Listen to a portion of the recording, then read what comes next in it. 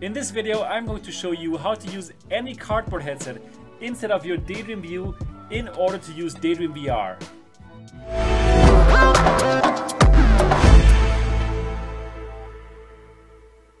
Hi and welcome to this video. My name is Sebastian and this channel is called the Daydream District, bringing you the latest and greatest of Daydream VR. So, if this is your first time here and you would like to stay up to date about anything Daydream VR, consider subscribing. Today I'm going to show you how to use any cardboard headset, like for example this incredible Rytec VMAX, in order to use Daydream VR instead of the original Daydream View headset from Google. Now for this tutorial I assume that you already have a Daydream Motion Controller. Either you have the original from Google or you have a third-party motion controller that works together with Daydream. Now if you don't have a motion controller, then do have a look into the description below, because I'm going to point you to the right video where I'm going to teach you what you have to do in that case. So the first thing that you have to do, you have to pair your headset with your Daydream app. In order to do so, you will need the QR code of your headset. Now in most cases, the QR code comes together with the headset.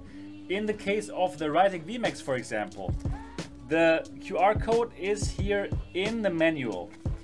If you happen not to have the QR code, simply do a Google search for QR code and the name of your headset, and you should normally find the QR code for your headset. And now you open your Daydream app on your phone, and let me show you how that looks for me. Here it is, and here in the app you click on the top left hamburger menu, then you click on settings, and at the moment on the top you see headset is the Daydream View. You click on it, and now on the bottom you see other, scan QR code. So now you have to get your QR code ready, and you click on scan QR code, you point to the QR code, and successfully paired. Your phone is now configured for your, and then the name of your headset. Click on OK and you're now good to go. So now your Daydream is configured to use your cardboard headset, and what that means is that the Daydream app is going to render all the apps and games with the optical settings of your cardboard headset, which is of course fantastic. However, we do have a little problem, because whenever you're going to start Daydream apps or games, there's going to be a pop-up which says that your headset is not Daydream compatible.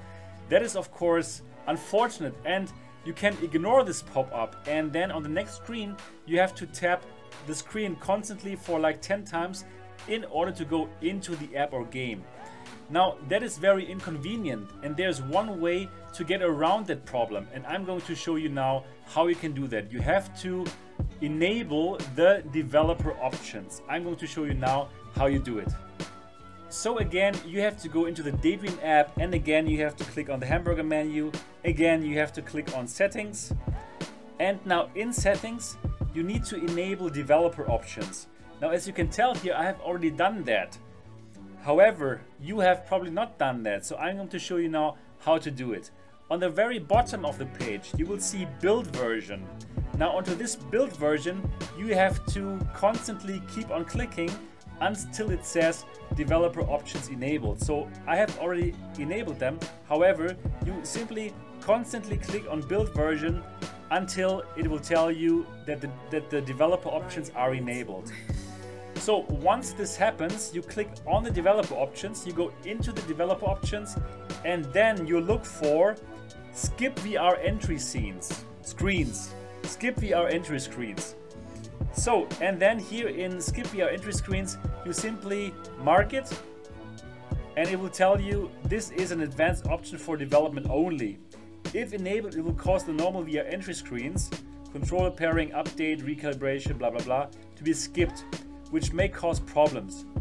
If apps cease to behave correctly, disable this option. Okay, perfect. So now once you have done that, you can use your cardboard headset as if it was the Daydream View.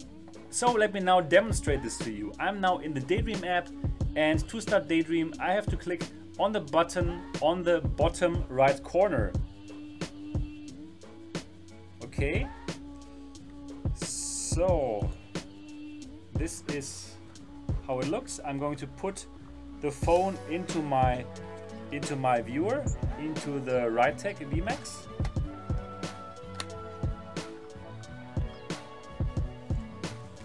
And now, as you can tell, the screen, which normally says that I have to click on the button of my Daydream controller, is not there anymore. So I simply have to do that myself. I have to long press on the button, and here is the controller. And now I can start any app, for example Vulkan here. And you don't get any kind of pop-ups, it simply goes into the game.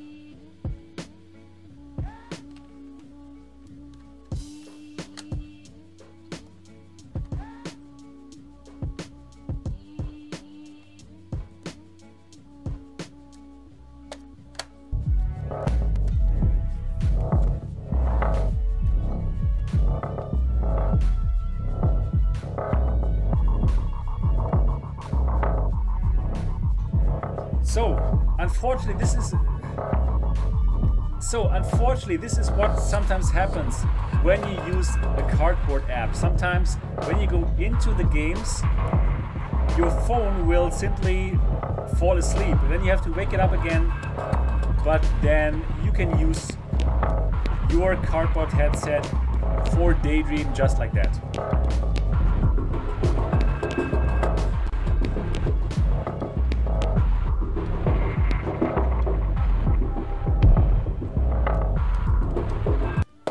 And that's it already for this how-to video.